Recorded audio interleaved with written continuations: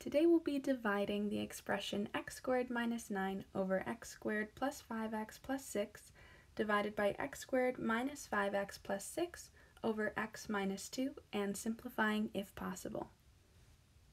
Our first step when dividing these is to multiply by the reciprocal. So our first term is going to stay the same. We change the division to multiplication, and then the reciprocal, we switch the numerator and denominator. Now we can factor. So in our numerator in the first term, this is the difference of squares, so we get x plus 3 times x minus 3.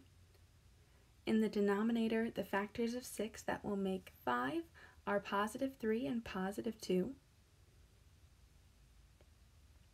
The x minus 2 can't be simplified, so that will stay the same. And then the factors of 6 that will make negative 5 are negative 3 and negative 2. Now that everything is factored, we can cancel. So in the numerator and the denominator, we have an x plus 3.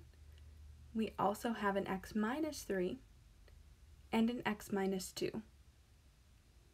Now what's left is our answer. All we have is an x plus 2 in the denominator, so we have to write it as 1 over x plus 2, and that is our simplified answer.